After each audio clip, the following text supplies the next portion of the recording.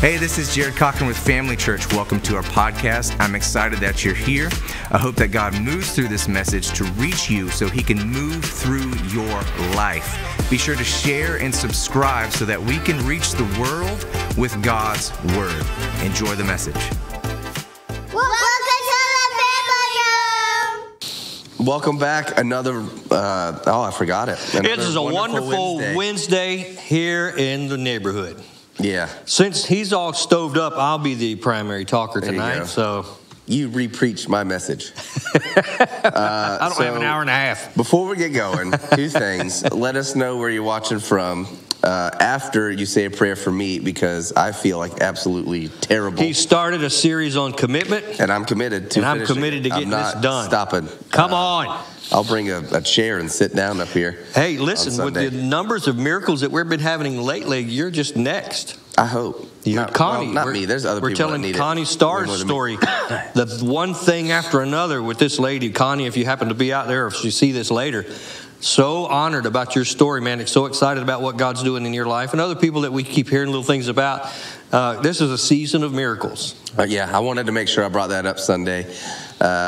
Shout out to my wife on Facebook. I wanted to make sure to bring up Connie's story. Yep. I think it's important, not just sharing a testimony, but letting people know God still does miracles. Absolutely. Cessationism is stupid. We're watching it happen. So, yeah, it still happens. God's still moving. Things are still happening. Amen. I'm glad to be a part of it, but let us know where you're watching from. You do the announcements. Let's go. Let us know where you're watching from, what you're having for dinner. While we're talking about miracles, one of them happened again this week. We were all set and scheduled for closing on our land on September the 23rd, and God has worked one more miracle in our financing, and I can't tell you what it was or what it is, but we will. It's a good thing. God is at work, and it just is a blessing to us. So, the announcements. If you're watching this live tonight on Wednesday night, Dining with Dignity is going to happen tomorrow night, Thursday night, 5:30 to about 7 o'clock at Granada Street downtown. If you have never been there to serve there, you want to go. If you do serve there, thank you so much. They give the homeless folks there Dining with Dignity. They give them a nice hot meal for the night, and then they give them bag lunch for tomorrow so that they will have stuff to eat. They are usually, our 4S ministry is there with clothes and so many other things that they get. What a blessing it is. So if you're looking for a place to serve, there you go. It is small group season. So small groups are ready to go. If you are looking for a ladies' Bible study at night, Kathy's study starts out. They're having their first meeting on September the 10th. That is a Tuesday night. That is going to be an interest meeting. They're going to just get together, say hello, introduce one another, and then 2 weeks after that, that's when the study is going to start. So don't miss it. A lot of smiles and love going up there. Don't miss that. It's going to be good. 2 days after that, the Women's Fellowship, September the 12th. That's the once-a-month fellowship that is done by Lauren Dennison and her group. That is going to start up on Thursday night, starting at 6:30. That's just for ladies that want to come out and fellowship. They usually have a guest speaker and some food there. So small group season is going every Saturday at Panera Bread. Mark Lebrecht has his men's group. I don't want everyone to forget that coming up in September 15th, we're going to have a potluck Sunday here. Y'all like food? You like dinner on the ground? Let's go. Dinner on the ground. Well, we eat it out of pans and plates, but we call it on the ground. We're going to have a potluck day, so we want you to prepare your favorite potluck, your favorite dish, whatever that is, a casserole, a fried chicken, whatever you would. Bring it to church with you, and then after church, we're going to have an old-fashioned, just sit around, have some fellowship and eat like a community does, like a family does. And on that day, we're going to be commemorating Jared's first year in ministry preaching. It's going to be fantastic. That night, the youth group, which meets now every Sunday night at 6 o'clock, is going to have their ultimate Frisbee night. There's a new visitors class for those of you that are new to us that is coming up in September. That is going to be held on the 22nd. There's a family board night and fun night that's going on. There is a lot. September is like, oh boy. Yeah. So, and all of these are on our website, familychurch.social/events. Check it out. I would just go there because there's so much going on. And none of it is smoke and mirrors. None of it. It's all real stuff. Right? Like smoke is just, it's not good for you. Here we go. Tonight we're going to be breaking down the sermon from Sunday, Relapse. I like the title. Yeah, I got the next title. R one. You asked me a couple of days ago the next R word, and I said I wasn't sure, but I've got it for this Sunday. Hold on to it. Relapse speaks to such a thing of falling back, going back into where it was that you got out of in the first place. Yep, having the setback, because as I opened it up and just for the family room, I got still nowhere where I wanted to go. So this week we'll kind of wrap up the second half of chapter 18 on Sunday, but just talking about how Jehoshaphat was blessed, but he ends up compromising. He gets into the alliance with someone that he shouldn't be with, obviously, like the unequally yoked kind of thing. And I think it's just something that really people need to heed more attention to. Yes. Because actually, it's funny. I saw a reel earlier, and it was about Jesus and how. And it's hard when I see stuff, because if I don't think that way, I'm like, how are people this dumb to think this way? And I don't want to sound condescending, but it's like you hear just something so off the wall that you're like, how does anyone believe that? So yeah. They were talking about how I guess apparently some people believe him sitting with the sinners and eating with them was him accepting their sin and tolerating their sin, and that he wasn't talking to them about their sin or anything like that. It's like, where do you get that from? And, the thing we saw that the one guy was commenting on that one Facebook group to me, and he was saying, Jesus, the Jesus of the world never said anything negative. Never said anything have you negative. Even read the Bible? Right. Yes, he did. Yes, he did. It's pretty obvious. You get to, you pick, follow him or whoops, on the other side of eternity. And it's not going to be fun, but it was just the thing I wanted to dial in on with relapse, falling back into your own ways, because everybody, I don't want to say everybody, but it is hard that you get that life change. And that was the thing I said about the feelings of revival. Do you still have the faith of revival? Because it's easy, when things are moving and God's presence is just saturated the room. It's easy to, it sounds weird, but it's almost easy to get stirred up and then make a decision, and you think everything's going to be great. And then as soon as you leave the building, and I'll use Kelsey as an example, she said Sunday, as soon as she left, she just felt instantly mental, oppression and depression. And it was just the attack right back on you, because you're not in, you're not that God is confined to the building, but obviously there's something powerful about the believers coming together. Of his presence. And it's, just a big concentration. And, it's just, it's easy to slip into that mindset of okay, I'm a Christian, so everything's supposed to be good now. And then it's not. And then what happens? Do you kind of, like Jehoshaphat, you get a little bit of blessing, you get a little bit of deliverance, a new car, finances, your bills get paid or something, then you're like, okay, and then you just kind of start slowly slipping back and compromising. And that was just the importance of, not letting stuff get you stagnant. I've seen it over the years so many times, that that very thing. I've seen revival in the room. I've seen people get excited about it, and then before long, they just drift right back into their habits and their ways. I've also seen people that have made decisions. We are a creature that are prone towards relapse. The dog returns to his own vomit. That we forget how bad that was when we get out of it, and then for some reason we opine with nostalgia about it and kind of lean back to it and step back in that very same hole, and the next thing you know, you're back in that same mess. I've seen it so many times. We're a creature that are prone to that's why that title really spoke to me, Relapse, because we are prone to that, and it takes a whole lot to get away from it.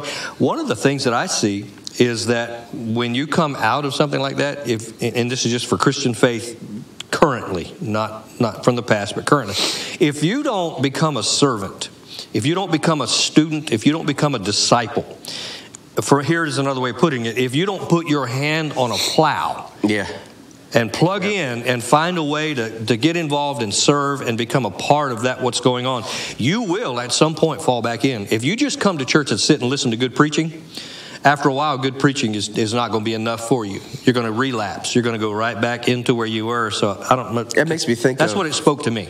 It makes me think of the armor of God. That it's like we think we can just put it on, and then it's, like it doesn't require, I hesitate to say the word maintenance, but, it's like we just put it on, but then we don't do anything to, maybe it's strong at first. Your faith is strong, like you were saying earlier, like that 0 to 5 year crowd, because they're on fire, they're pushing, they want to learn, and not to go too far off on like a different shoot, but I think that's something the church as a whole really needs to realize. Like we've got to disciple these people, teach these people, because those first few years of their Christian faith and their walk, they don't know any better. I mean, it's like a child. I read, and it's a secular book, and it was just like some fiction novel about some assassin, but they got the assassin as a kid, and they just teach him how to lie on purpose. And then as he ends up like getting out of it, and he like helps random people, like helps save them, kind of like the Equalizer type thing. But his thing was, he was just, lying about something to get out of whatever situation and help out this lady. And I think she was asking, like, how do you do that? And he's like, because I wasn't told that lying is wrong. Like, I was raised to believe that lying is not wrong, so it's easier. That's why that's why he didn't have like that like a lie detector test where your heart rate increases and your breathing changes. And I think that's just important for Christians that are new to the faith, that they get plugged into a spiritually sound, healthy church. There is no perfect church. Small groups.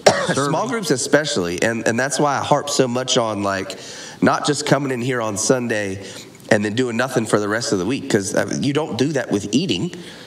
But somehow when it comes to Jesus and getting fed on Sunday, we just, we take a little bit of like ramen noodle soup, and then the rest of the week we just want that to sustain us, and we wonder why things come against us so easily, and we sin and we fall short and we crumble so easy and stumble in our faith so easy, simply because we're not staying deeply devoted and rooted in the Word. And that's just the big thing with young believers, is getting them plugged in. So they're not getting, because now, I mean, as great as technology is and social media, and like I'm trying to bring to light the abundance of just false prophets and just bad teaching and bad theology and false doctrine. You can go on TikTok and you find all kinds of stuff. And it's like, if you don't know any better, you can be easily swayed by this person. And then, who's to say what happens from that? I think that's one of the most powerful words that's floating around in our lexicon right now in this church is discipleship. We're hearing it over and over again. We've got to disciple people. They've got to become a disciplist. For you that may not know, a disciple is a learner, a student, or a pupil. We have got to approach it like that, very studiously. We've got to get involved in the Word. You know what I've started doing? This is a testimony for the Bible app that we have. What was that? True Version or YouVersion? I turn it on now when I get in my car. And just let it play? And just let it read to me. And I'm riding down the road, and I was listening to the book of Jude, because you were talking about wanting to do a series on Jude, and I listened to it in a completely different translation. And I was thinking, man, this is good, because you're feeding your soul and you're hearing the Word, and it changed my whole day. Faith comes by hearing, and hearing the Word of God. It changed my whole day. So if you've got that in your phone, put it on your car, and when you're driving somewhere, just instead of listening to music all the time, which I like to, put on some scripture and just let that Word roll in and get right inside of it. That's like with the gym.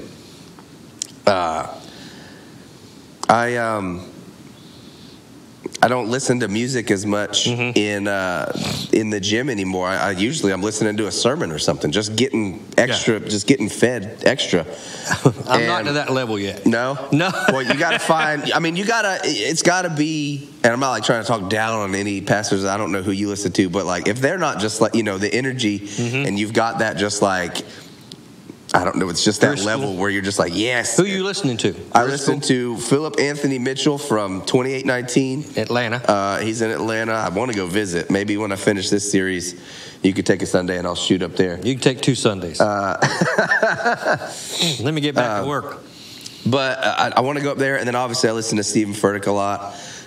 That's like my 2 favorites and go-to kind of things. I like Driscoll. I've gotten back to listening to. I always end up forgetting about him somehow, because there's just so many. Yeah, he's so forgettable.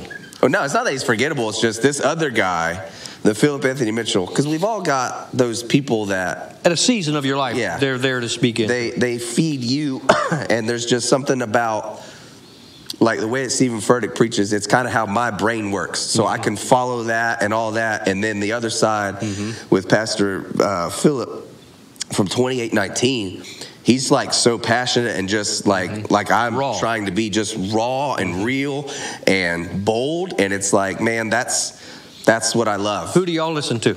If y'all don't mind, maybe share that in the comments, both Facebook and on YouTube, who you listen to. And maybe somebody will find somebody that they like, and it'll be the next step for them. So yeah, I'm all about, I've said it before, collaboration, not competition. We're supposed to all be on the same team trying to reach people. But so what was the motivation for this sermon?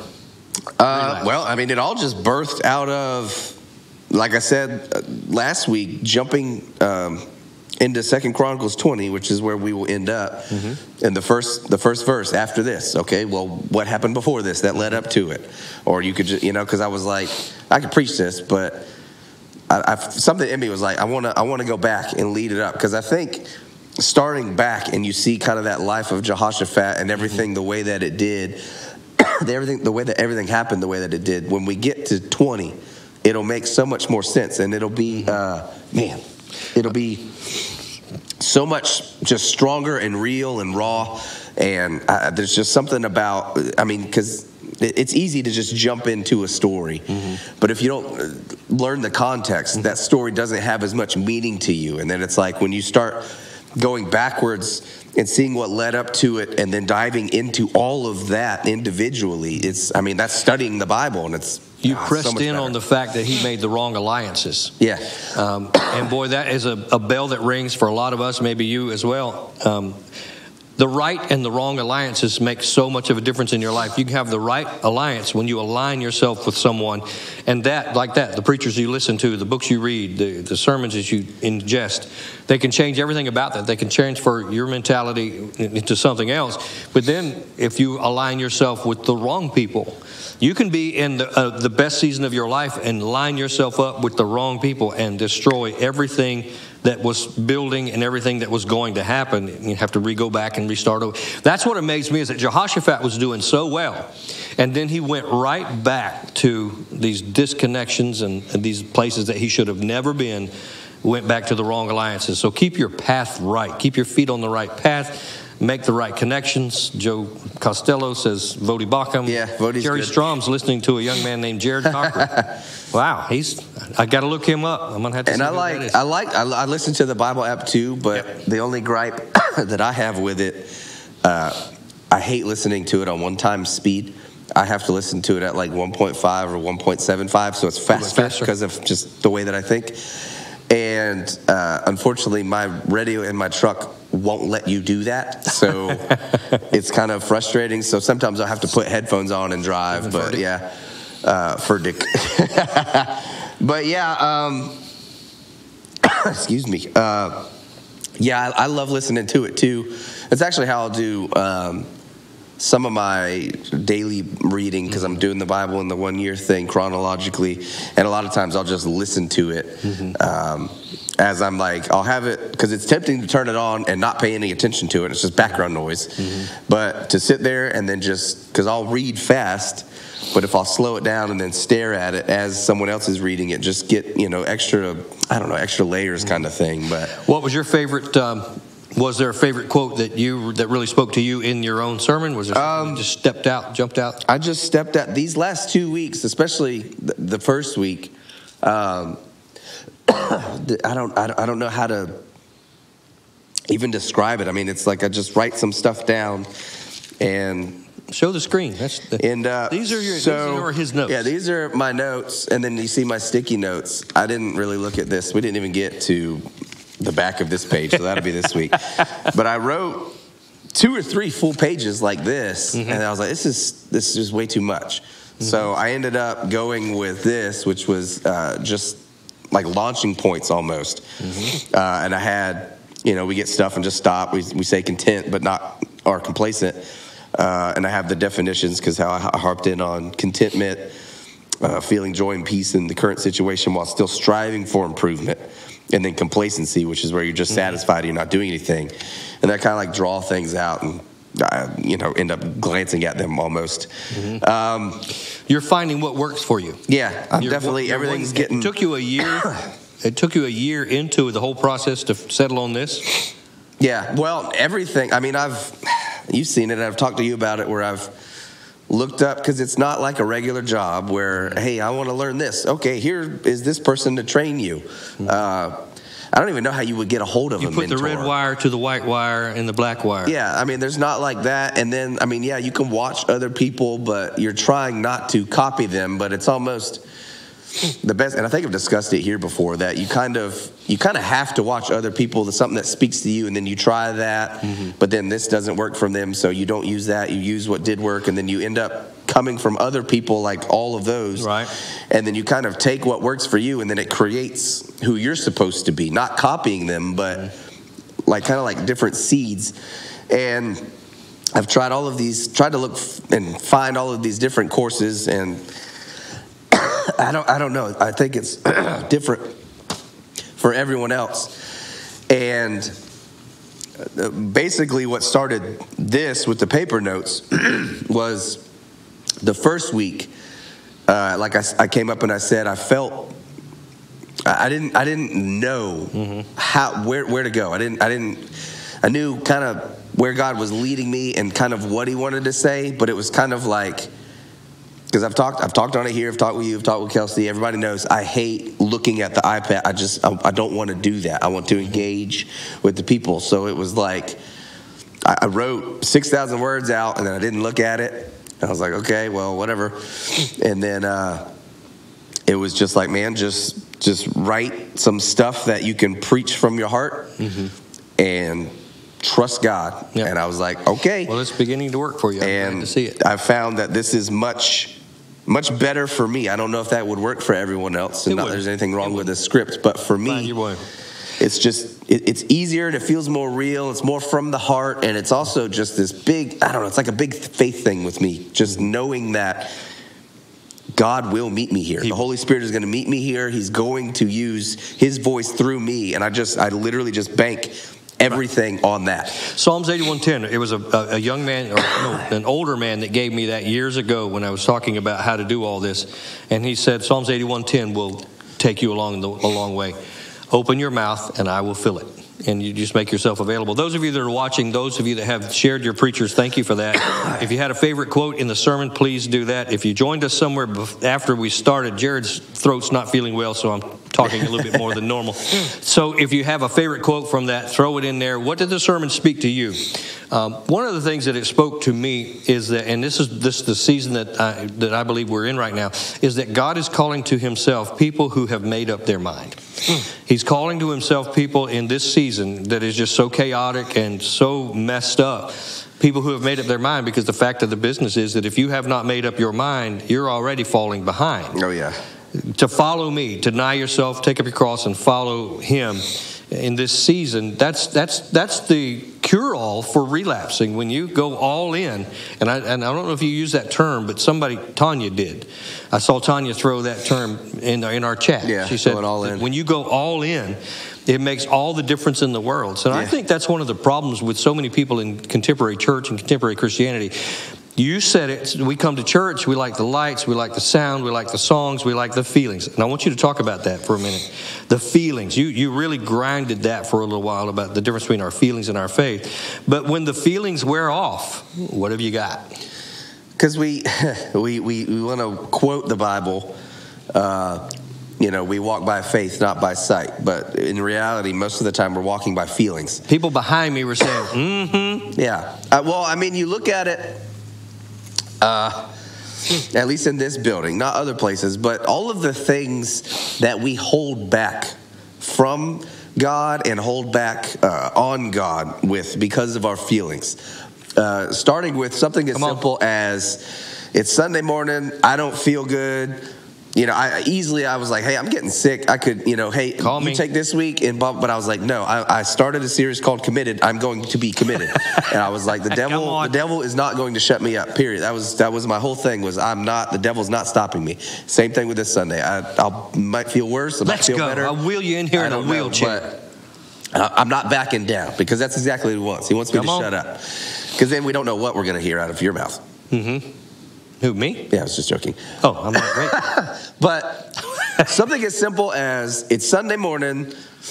I woke up late. The kids are going crazy. I dropped a bowl of cereal on the ground. Let's just forget everything going on against this. Screw I'm this. frustrated. Let's watch it online. And then you turn it on. Great. Nothing wrong with the online audience. But you have to, I feel like with the online audience, you have to be very intentional about it. Yes, sir. Because you are in a comfortable environment. You're at your house. It's very easy to turn it on, watch for a few minutes. Browse your phone. Walk away, nowadays, because you can play it in the background and be scrolling whatever else on your phone. So you have to be very intentional about your desire for the Lord, your devotion to the Lord, and just... Well, we see it focusing here. on People, that. You'll see them in church for a couple weeks, and then they're out for like 4 weeks, and then they're back in, and then they're out for several weeks, and then they're back in. If we could, we have a congregation that's almost like 50-50. If we could get everybody to commit to even just that, showing up on Sunday, we would fill this building and overflow rooms twice. Oh, yeah. The people that, say, well, Well, that's what I was saying. Didn't feel it this week. We all know more than one person. If everyone invited... Use your social media. And only one person came, but like that, our feelings. Yeah. Well, I'm not going to post something on social media because I don't want any drama. I don't want to hurt I don't want to look like smoke and mirrors.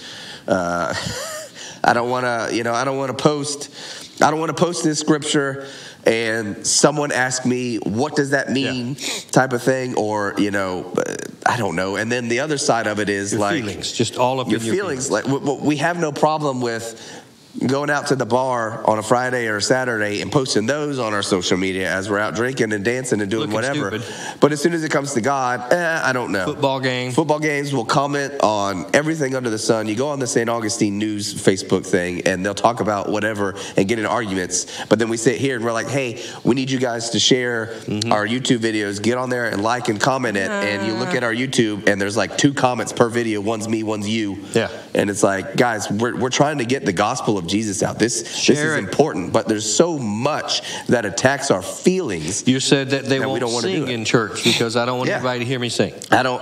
As if God cares how your voice sounds. Sing it. Let it fly. Sing it. Let it fly. Not raising our hands, but we'll raise it for anything else. Touchdown. In our house. We'll be in the house and, touchdown, home run, whatever. Yeah, this is awesome. Come in to worship our Creator, and it's like white knuckle on the back of the seat. Don't look around.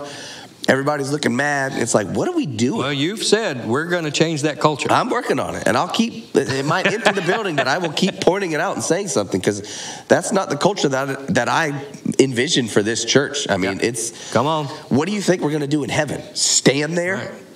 And I think people are much more comfortable when there is movement and when there is noise. And I'm seeing it now. More and more people in your sermons are talking back to you. Yep. Actually, like you say, helping you preach. I mean, there's ladies here on the 2nd, 3rd, and 4th row that are just preaching back at you while you. Perfect. It's like, come on. Get louder. Thank you, Amber, bringing a neighbor with you on Sunday. Thank you. Yeah, That's what it's going to require. Angela said how she was on the back row and nobody was clapping, nobody was saying anything back on that one message. And as they watched her do it, they started doing it. And then it got to the point that they did it without her even starting it. And it's just, man, the way that you can change people. Just something as simple as that, and changing the culture. And that's just my thing. Like, we come in, and not necessarily just here, but church in general. And you go to churches and it's just like mediocre worship, mediocre sermons where they spend 7 minutes before they get whatever Bible scripture they're going to get in. So then you got 20 minutes of, and then, we're just sitting there. We're just bored out of our minds. But because it's the South, it's the thing to do. And it's like, what do y'all think we're doing in heaven for all of eternity? We're going to be praying, praising, worshiping God. And why not start here? Jerry said some can't be there every week for important reasons, too. You were exactly right. Some people have work. Some people, they're staying with their other family members. some people are ill and they can't make it. We get that. That's why our live stream is so important to us. That's what I'm saying about being intentional with your live stream and turning things off in the background and staying focused as if you were here, and bringing what you would do here into your house as well, because that would be your place of worship. That would be, because we are the church, the people. It's not just the building. So when you're home and you're watching something, if you're dancing with the music and singing and raising your hands in worship and praising and even talking back to the screen as the preacher is making a good point, that's still worship. Can I give a shout out to Diane Armstrong? Yeah. Speaking of that, y'all, the girl on the keyboard, y'all need to encourage Diane and she jumped shake up her hand and give her a high five. She is as white as grits. And Sunday, she stayed on the organ behind Jared to just add a little something, a little extra. And she was appropriate. She was good. She would do it, and she would smile, and I'd like, come on. Almost every time she'd hit it, she'd look over at me and smile, and I'm like, good girl, go it. I love it. It adds so a we're whole stirring the atmosphere element. And to me, because they were asking her and Jessica, and I was like, to me, that's their instrument, that's their gift that God put in them to worship with. So use it.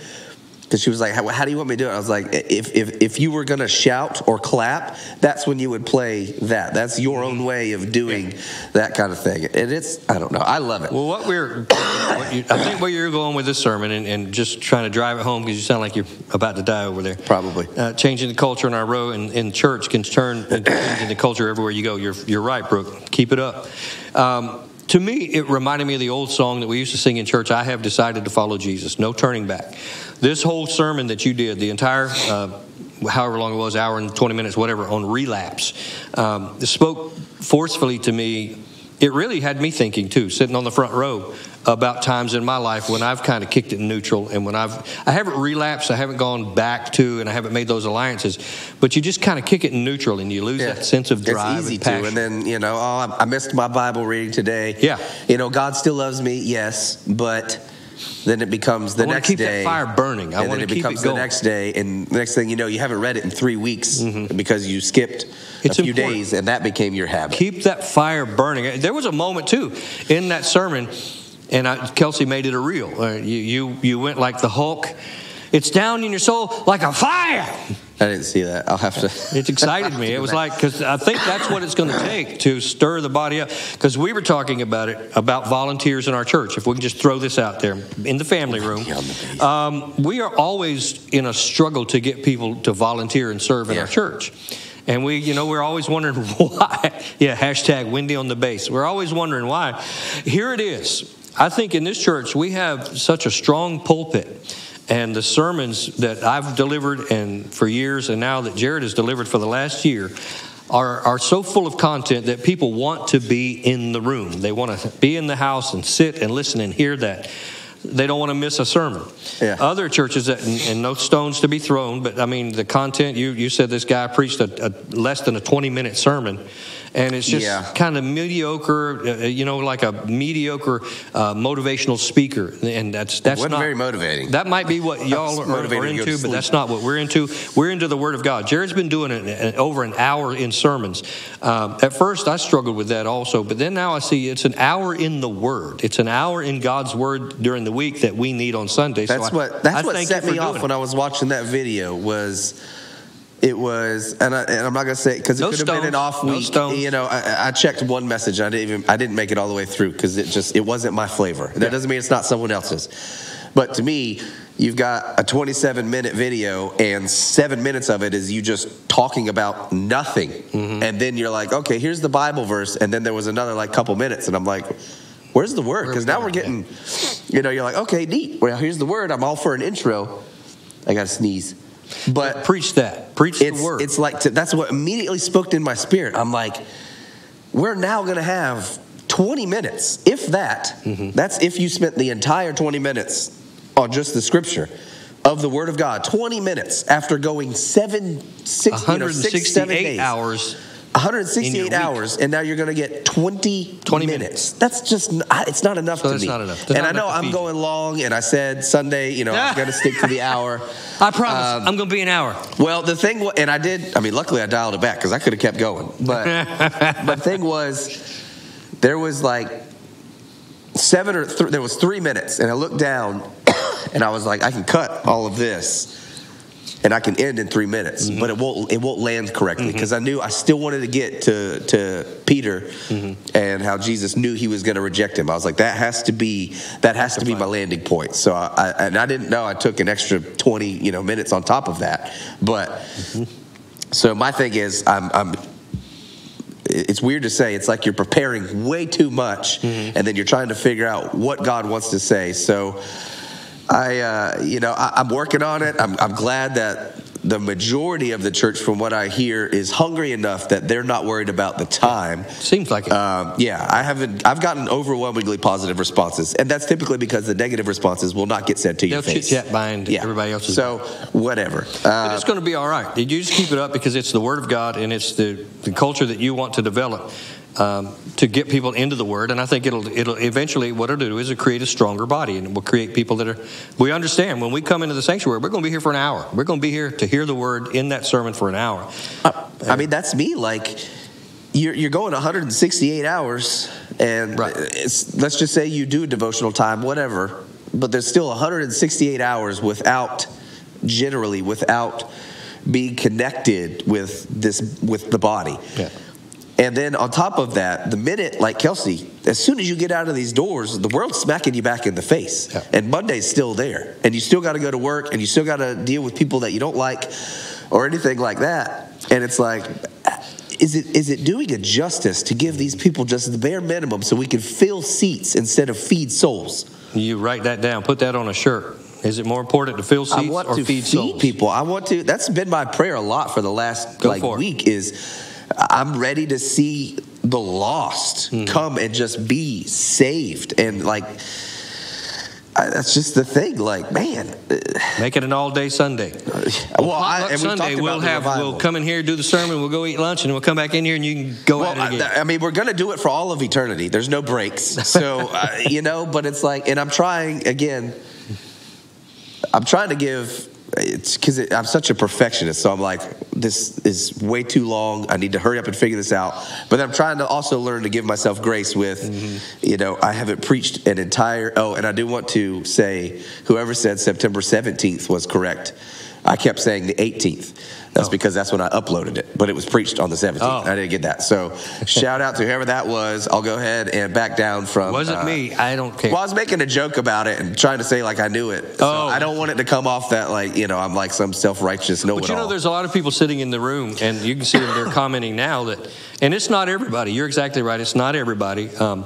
The culture that we've created in contemporary Christianity in America, not everywhere else, but in the Western culture, is Christian-ish. We like that convenience. We like the quick in, quick out, the ADD kind of short attention span, hit it quick and get out. And then we've done it. But that's not developing strong, vibrant, deep-rooted Christians. So we've got to try something else. I think all that is just we're so self-centered as a culture that to me is just screaming, making the gospel about us. Yeah. Instead of coming in and hearing and worshiping the reverence of our Lord and Savior Jesus Christ, we've made it to just hurry up and get this done so we can get out of here and go get something to eat and go back home and watch the games. And it's like, dude, there's so Why are we in such a hurry? More than that. Make it, Matt. Why is church just one day? You're right. My soul feels alive. There's so much more. There's so much more. That's the culture that we're going to develop here. So you guys pray that everyone else will get it, because not everyone else is going to feel exactly that. But that's the culture that Jared and Kelsey want to create here. And I'm behind it now 100%. We should just feed souls and don't fill seats. Feed souls. And we're worried about filling seats instead of feeding souls. I want people full. That's why I bring. So, and it's funny too. I was telling Kelsey, I was like, I spend all week studying, and I write stuff down. And it's like, I don't know how you are, but I'm like there. I'm like, man, is this enough? How am I going to preach an hour off of just this? And then you step up and you're like, oh, I almost went 2 hours and I barely hit the first verse. Like, the importance of just being full, but I am trying to dial it back to an hour just to be mindful of time, but I'm never going to go. Well, we were talking about, you were talking about doing like a revival night or something. I do want to do a revival where we just take the breaks off. No breaks. No breaks. No breaks, no time limit. We'll come in, I don't know, 6, 7 o'clock and just go sing some worship music and just, I want to what do y'all think? Preach and then not worry about the time. If we do a revival night, what would y'all prefer? If just while the crowd we've got sitting in here still with us, what night? Friday night? Friday Fire. Friday I think Fire. Is what the name I heard. We'll just hit it and come in. Maybe we'll even have some food here. Y'all can come in. We'll have some little fellowship, preach, sing, and just have an old-fashioned church service. I think it'd be great. I think it would be great. And if you made it, I don't know, more than, I don't want to go like once a month because then it's just scheduled. Yeah, like I don't want to schedule. I just want it to be Amen. A thing that we just pop up and we do it. And it would be cool. And I said this, I think last week, like calling out other churches, like let's work together, let's collaborate. I would love to get other people involved. Mm-hmm. But I have no idea if they watch this. But I mean, that's my thing. We're on the same team. We're all trying to do the same thing and lead the lost to Jesus. But let's wrap it up. That's my thing. Is you got just 12 seconds. Let's take we've already gone over. We'll take the breaks off and do just no time limit. And let's just go and just be in God's word and God's presence. I think that'd be great. I was also trying to stall because that's a minute and a half behind us. So you asked a question and I got to wait for them to answer. Well, it's a good thing. Sunday, part 3, week 3, episode 3. Episode 3. Yeah, I got to get that into my head. This week, committed, episode 3, I'm going to do rejection. What? Rejection. Oh, snap. Y'all share that. Rejection. Because where are you going with that? I didn't get into it with Micaiah, how they rejected his word. Oh, there you go. He's the rejected prophet. The same thing. It's almost, just to give you some insight, and I don't know if I'll bring this up Sunday, but he's kind of like a foretelling of the same situation of Jesus where he comes up and tells people stuff. Yep. They both get hit on the cheek and they both get rejected. Jesus gets murdered, obviously, and he's raised up. So Sunday will be rejection. The importance of that's going to be good. God's because commands. everyone's felt that.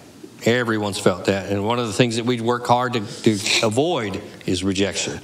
Yeah. But he was despised and rejected Ask of Kelsey. men. That sounded weird, but it didn't mean anything crazy by it. But there's something in us. We want to be liked. We want to be loved. Mm-hmm. And I don't know if I'll harp in it in that sense of rejection, but just the idea of, building on the first 3 weeks. You started out good, you fell back, and now you're rejecting it again, and you're trying to kind of go your own way. Mm-hmm. You're rejecting the word of the Lord, and then we see. Hopefully I finish this, and then the next week move into chapter 19. I think I could do that all in 1 week because that's a shorter chapter, and that would be rebuke and revival. Friday Fire. It looks like Friday's the night. Friday Fire. I would love it. We're going to try and wrap it tonight. If you joined us after the beginning, tomorrow, if you're watching this live, tomorrow night is Dining with Dignity at 5:30 on Granada Street downtown. If you'd like to serve, I'm sure Jim and Kathy Lubinsky would love to have you just show up there around 5:30-ish, 5:15, 5:30. They would love to have you do that. Don't forget that we've got a lot of great things coming up. We don't want you to miss anything. But for Sunday, let me just invite y'all to change the routine. When you see our social media stuff, share it, if you will. Just take the time to share it or comment. Go to our YouTube page, comment on that because it kicks the algorithm. And then, really if you will, consider inviting somebody for Sunday and then come early. Don't wait until 10 o'clock to walk in the room. Come here at about 9:45, 9:40. Walk in, have a seat, have some fellowship, talk with people. Sit to the front. Let me see your face. Sit to the front. Move to the front. Fill the front seats in first. We're trying to change the culture, and it just week after week after week, we're seeing it livening up, and we're seeing that happen, but we want to see it happen more. I know it's Jared's heart to get that done, so let's go after that and get that done. Don't miss Sunday. This is going to be on rejection. I hope Kelsey's got a great graphic that we can share on that. I'm sure she will. She will. Because we need It'll be her like putting her hand up in my face. Y'all keep praying about what's going on with the purchase of our land. We said at the beginning tonight, we told everybody that we are all set. We are closing on September the 23rd. it will be ours. We own it. And then all we have to do is get the project planned out and worked out. Pray for them, Jared and Kelsey, and I guess they're going to develop a team of people that are going to develop an entire complex out there. 1,600-seat sanctuary is the ish plan with expandable. Children's areas, play areas inside and outside, activities planned throughout the week, just an entire complex. Yeah, I think it'd be very great. excited about Great it. You for don't the like it when I community. give too many details, so I'm not going to give details. But it's going to be pretty exciting. It'll be good. With that, we love you guys. Have a great rest of the week. Come Sunday, come early, move up, invite 17 people. Yes. And we'll see you then. Let's go. Hey, I hope that message spoke to you today. I want to say thank you to everybody who is involved at Family Church and those who help support this ministry. If you would like to get more involved, you can click the link in the description or head to our website, familychurch.social. We would love to connect with you, and you can find all of our social media platforms on our website. Also, if this message spoke to you in any way today and you liked it, consider sharing it on your social media in any way that you would like so that we can help reach those far from God and return them to the arms of the Father. We want to see God work through you. We love you. Thanks again for listening. God bless you.